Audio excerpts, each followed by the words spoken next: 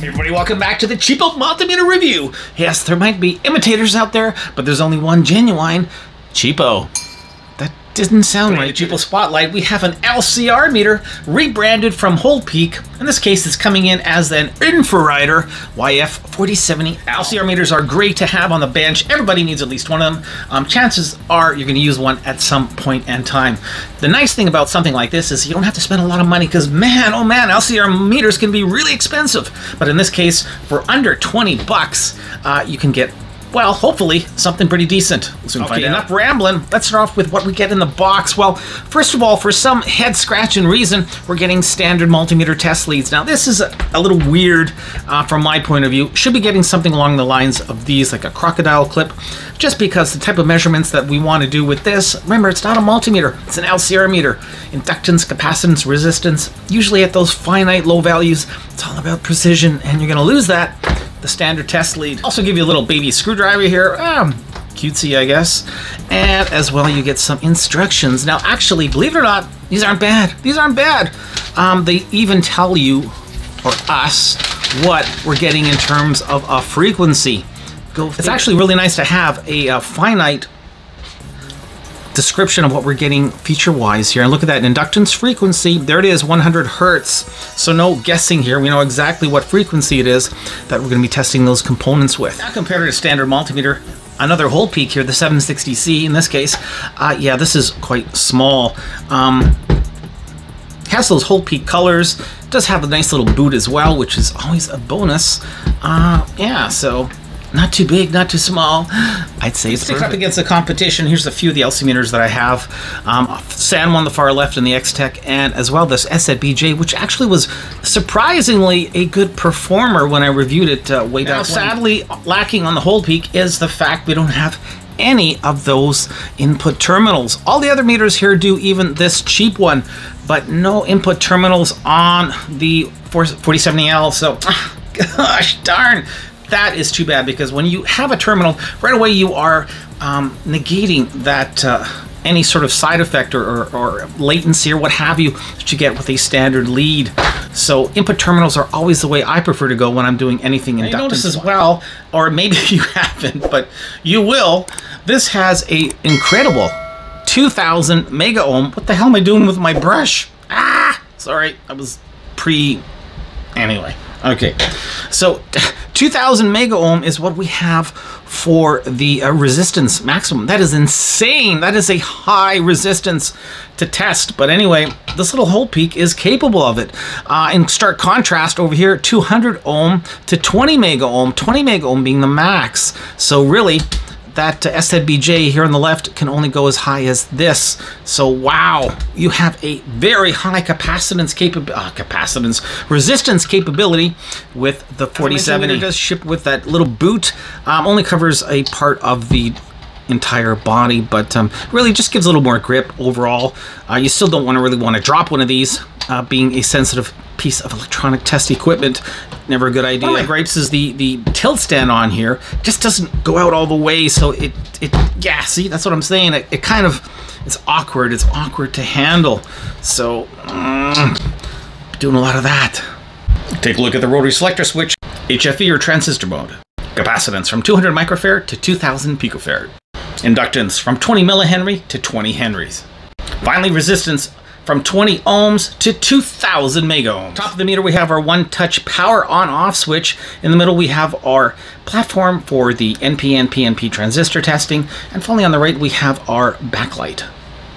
Take a look at the bottom of the input jacks. On the far left, we have our resistance input. In the middle, we have our common. Also, we have our inductance and capacitance positive. And on the far right, we have our inductance capacitance negative. I gotta say, I actually like the selector switch. It's got a nice tactile feel, good clickety-click, clackety-clack. You can even one-hand it or one-finger it, go figure. I like it. Hits those ranges with authority. All in all, pretty nice selector. Okay, here we go. Let's turn it on for the first time. Bada boom, bada bing. Greeted with a standard LCD 2000 count liquid crystal display. Okay, kind of ho-hum, nothing to get too excited about. Let's hit that backlight, shall we? And hey, not bad, not bad. Pretty crisp, nice contrast, a little bit of bleeding over here, but fairly workable. Oh my God, there we go. Why? Why give us a backlight if you're going to turn it off in 5 seconds? Oh, yeah. Anyway. And for the actual testing scenario, I'm going to use this CHEAP-O SMD tweezer. Like I said, I picked up for about 10 bucks. And I'm going to use it on all 3 LCR meters just to sort of even the playing field. If there's such a thing between a Sanwa and an INFURIDER. But anyway, that's it, that's all. Quick to the point. Is it any good? Does it work? Okay, let's clear this out of the way right off the get-go. No other meter here can compare to this little guy in terms of resistance value reading. Now, this one goes up to not 200 mega ohm, but a whopping 2,000 mega ohm or 2 giga ohm. It's absolutely ludicrous. So if you do any sort of high resistance testing, having a meter like this in your arsenal is pretty darn important. I mean, what can I say? Very few meters, few and far between. Doesn't matter if they're expensive or cheap. It's hard to find a meter that measures up to 2 giga ohms worth of resistance. Anyway, the little 4070 does. Let's see how good it is. Right now, inside of it, I've got a 1000 mega ohm thick film resistor. And if you can see, I'll just kind of scroll down there, and I've got it right in that resistance input right there. So let's just switch it now to the 2000 mega ohm setting. Look at that. Yeah, beauty. Beauty, beauty. Now, according to the specs, in terms of resistance accuracy, this is good, plus or minus 10% of the reading, plus 35 digits. So, hey, you know, spot on, pretty well.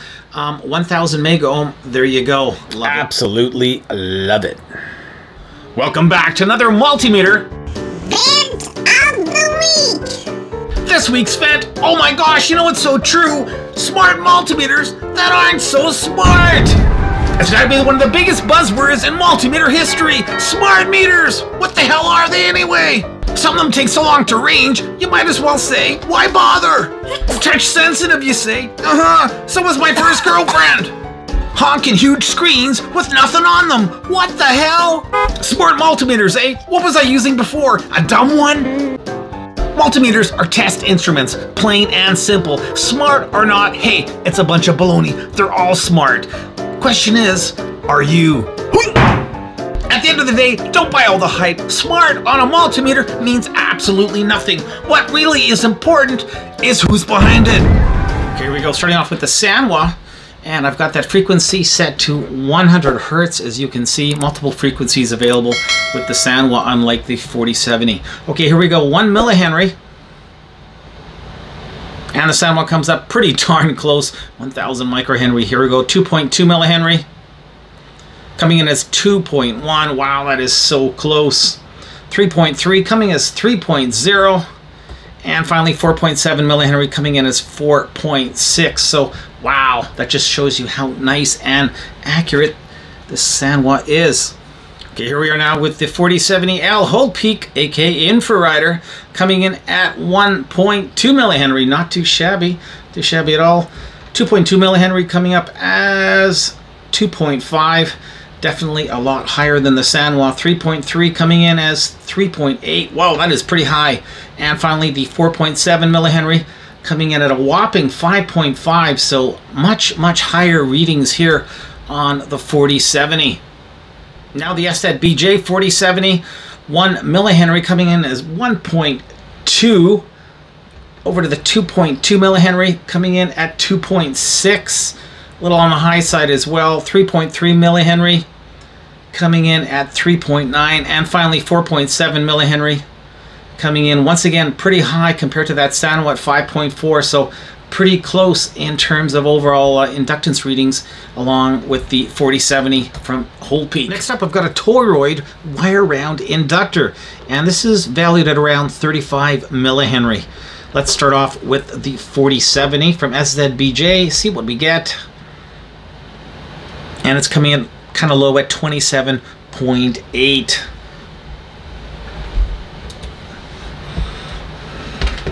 Sanwa is next.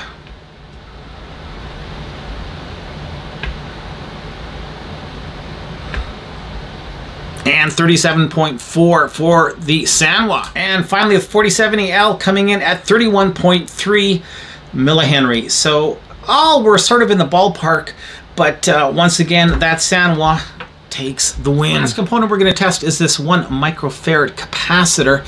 And here's Mr. Sanwo again showing off, coming in at 998 nanofarads. Let's just press hold.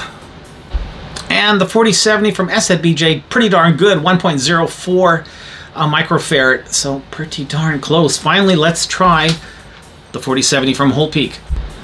And yeah, no problems here. Pretty well spot on with the SZBJ 1.04 for the 4070L from HOLDPEAK. So hey, not too shabby. All in all, pretty good. I mean, really no comparison for the Sanwa. It's in a different league altogether, but considering the price and the performance, really no complaints. Okay, let's take a look at the inside. Nice to see we have a threaded insert for the 9-volt battery compartment.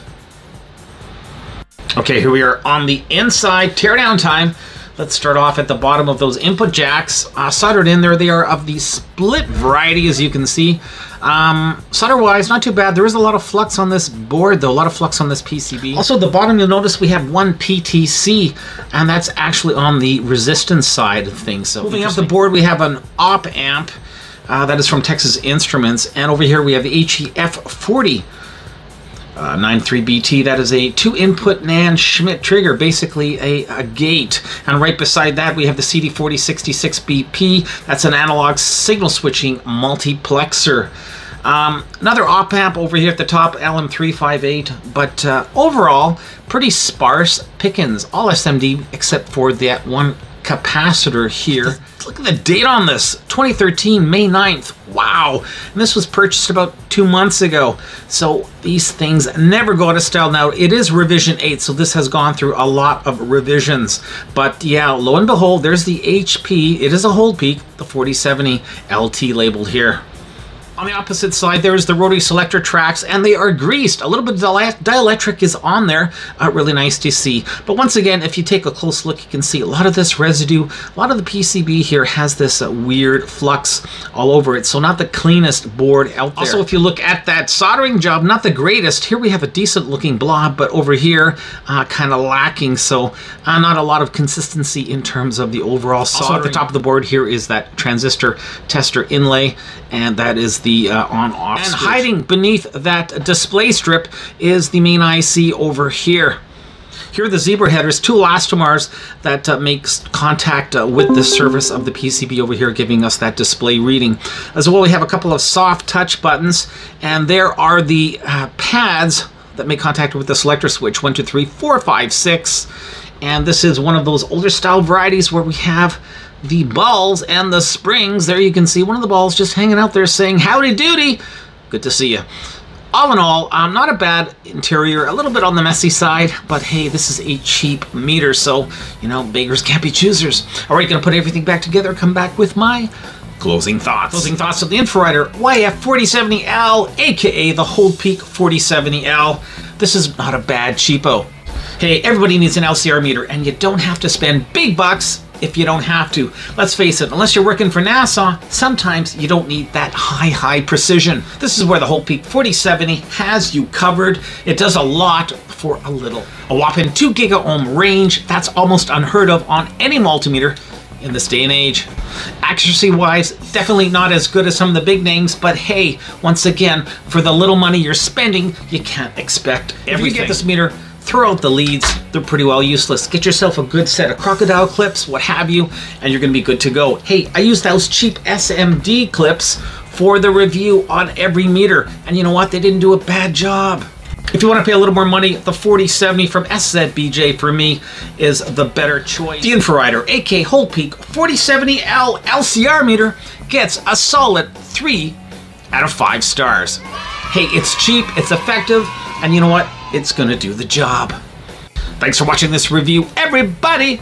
To the next one, keep on testing.